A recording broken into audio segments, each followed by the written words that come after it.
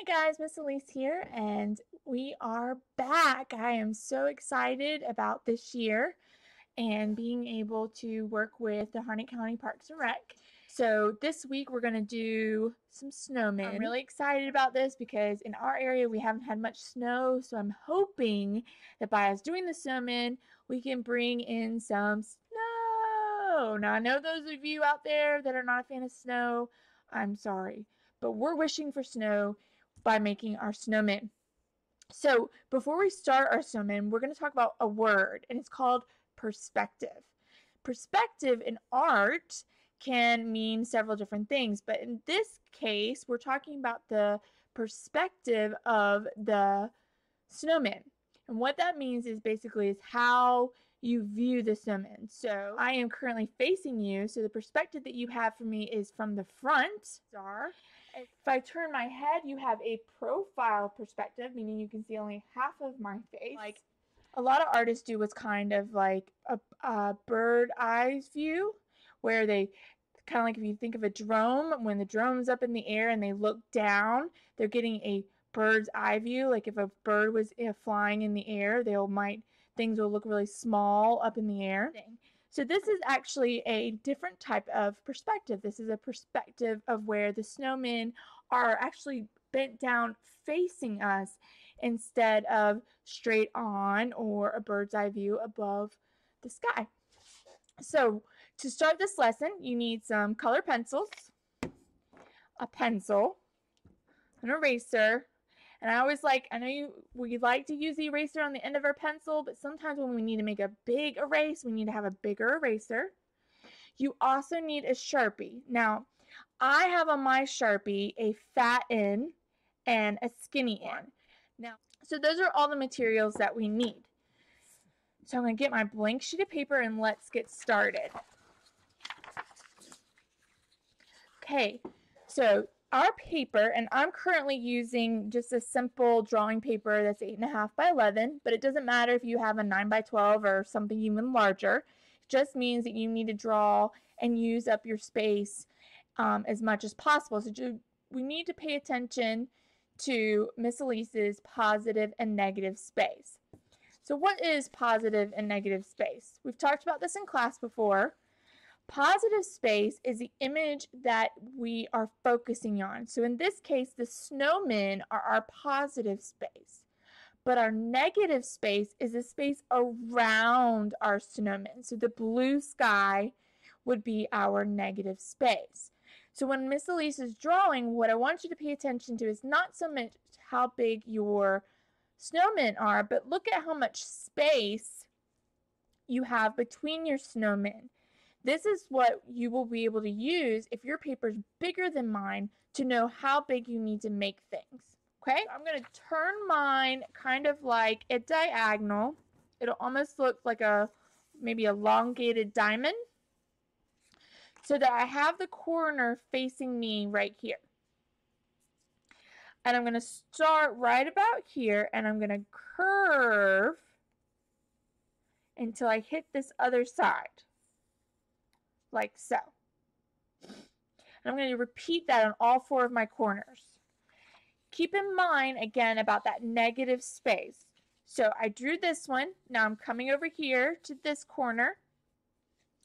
And I want to make sure I have a little bit of space here. So I may have to go longer this direction, which is fine. So I'm just going to pay attention. I got a little bit of this negative space here.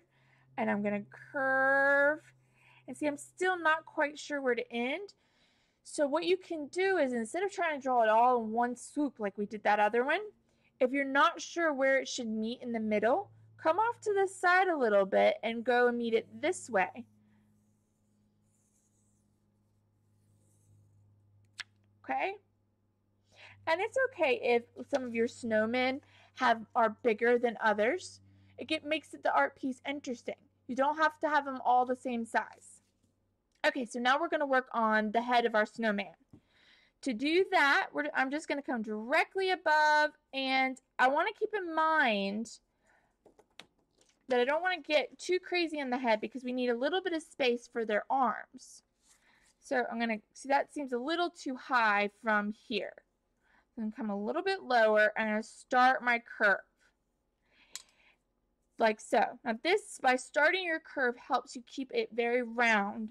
So now I'm going to come where I want my head to show up and meet. So again, see how I'm not doing it in one swoop. I'm just kind of estimating where things should be, and then I connect them. And there's my first snowman head. Now I'm going to turn to my next corner. Do the same thing. There we go. And you're going to repeat that on all your others.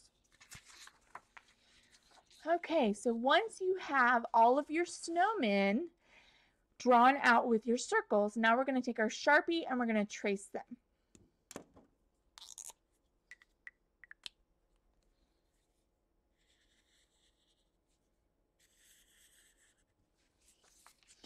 Okay, so once you've traced everything, you're going to want to grab that big eraser and let's get rid of our pencil marks.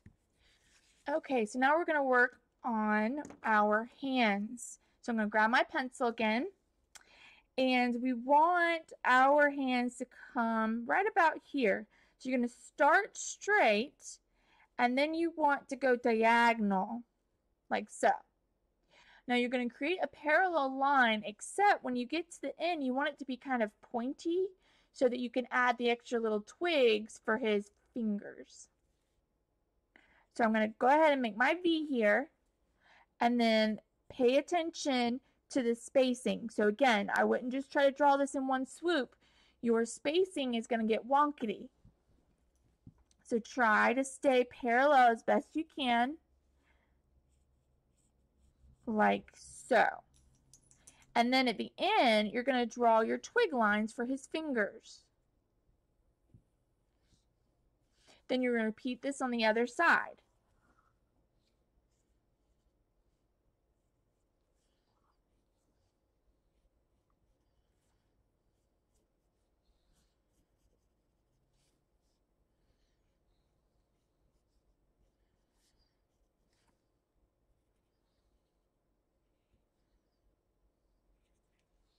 Okay, you're going to do this on all 4 of your snowmen.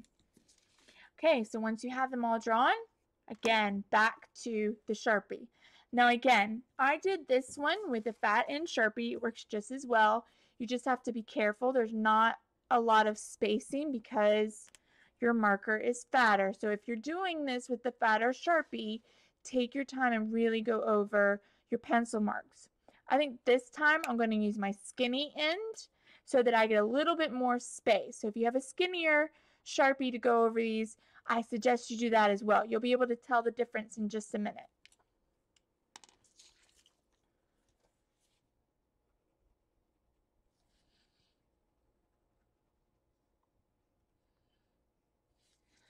Okay, so can you see the difference with using the skinny Sharpie? It looks a little more twig-like. But again, it's not going to make it any less beautiful if you only have a fat end Sharpie. It's all good. Same thing. All right. From here, I recommend you drawing with your pencil and then going over it with the Sharpie. However, since I've had many years of experience, I'm going to skip my pencil and go straight to my Sharpie to start drawing in the faces of our snowmen.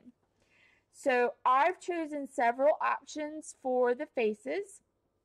The first one I'm going to do is kind of like, I know it's January, but he looks a little Santa-y. Let's just say he's disappointed. Christmas is over and he's still festive. We're going to continue the festivities. You don't have to do your snowman exactly the way I do it. You're an artist. Do it the way you want to do it. But I'll show you what I've done with mine. So I'm going to start with him first.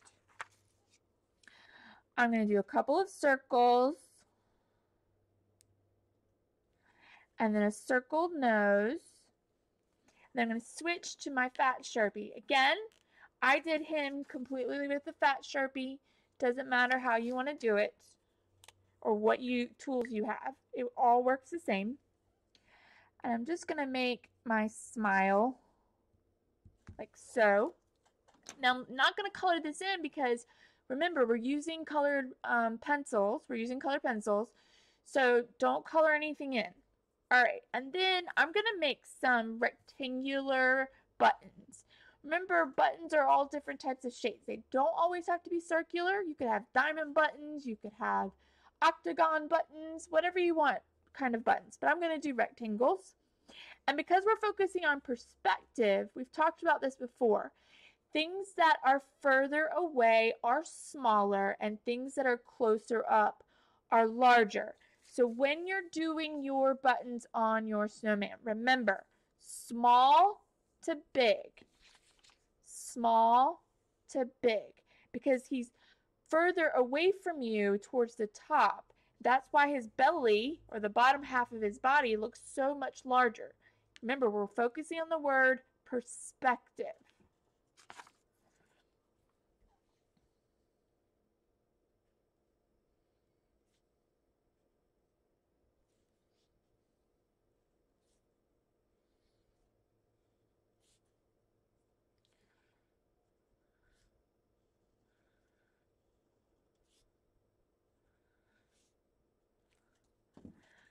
And so I outlined it with my smaller Sharpie, but I'm going to put the holes with my fatter Sharpie.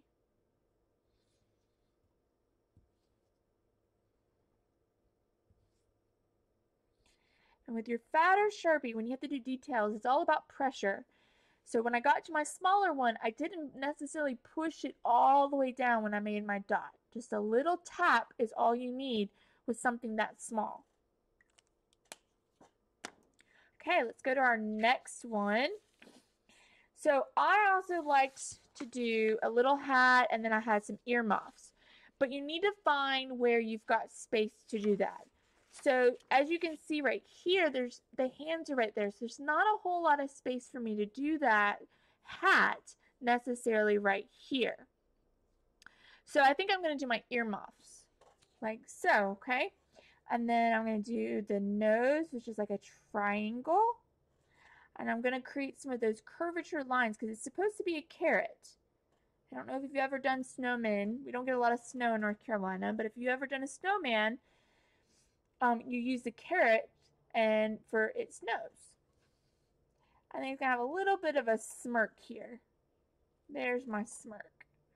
Okay, so that just kind of gives you a difference here. This gets it a little fatter. This gets me a little more smaller with a little bit more detail. Both ways are beautiful, just different. So the first thing I'm going to do, because I know all my snowmen have a carrot nose, I'm going to grab like a yellow orange. Okay, and I'm just going to go ahead and start coloring my noses. And then the rest of it is completely up to you. The only thing that you do want to make sure to do is keep your snowmen white. They're made of snow, so snow is not going to be the rainbow colors. So keep that in mind while you're coloring.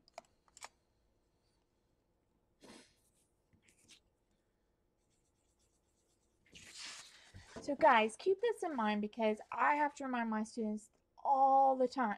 You've worked so hard. Y'all are fantastic about taking your time, drawing this out. But then when it comes to coloring, you fast color. And that takes away from the beautiful drawing that you've done. So slow down and stay inside those lines. Once you've done a beautiful job of coloring in the pieces of your snowman, now we're going to color in the twigs, which are their arms, which are brown.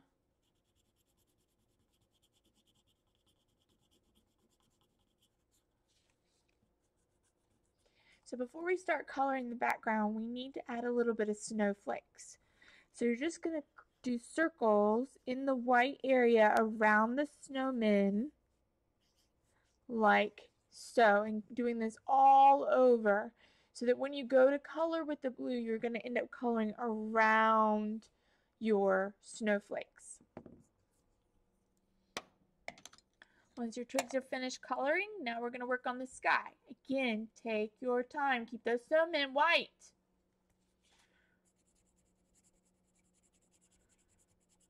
And then you should have a beautiful piece once you've filled in your background with blue and you've got your snowmen looking at a different perspective than straight on facing the snowmen. You've got them actually hovering over the viewer, which is us viewing the artwork.